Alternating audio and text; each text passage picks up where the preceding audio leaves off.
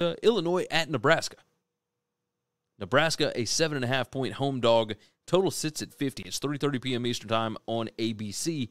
Illinois is 5-2 against the spread in their last 7 against Nebraska. Of course, everybody remembers the Week 0 game last year that did not go well for Scott Frost and company. Illinois 5-1 against the spread in their last 6 on the road. They are 8-2 against the spread in their last 10 overall, and they are 5-2 against the spread in their last 7 against Big Ten competition. Brett Bielema has figured this thing out very, very quickly in Champaign. Nebraska 1-5 against the spread at home against winning teams. That's certainly not good. They are 2-6 against the spread in their last 8 overall. Yeah, it's not been great for Mickey Joseph and company, right? Let's look at the actual numbers here. Illinois' defense is awesome. I mean, they are number 2 in defensive PPA per drive. I mean, it's really, really good.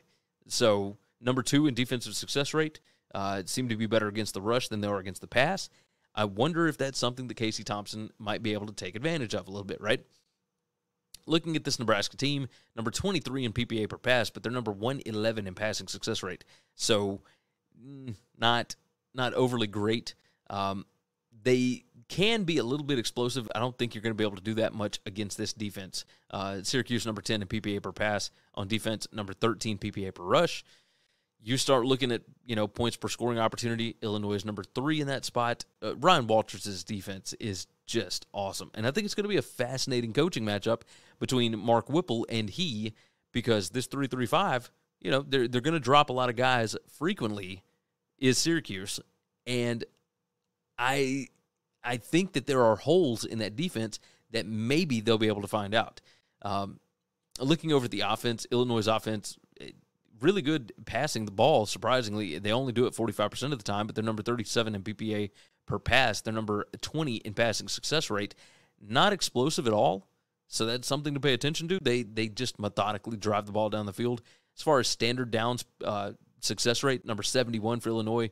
The Nebraska defense is terrible, number 117, so they can't keep anybody behind the chains at all.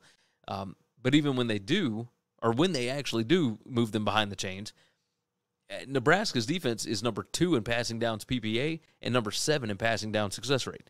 So they can actually find a way to stay in this ball game.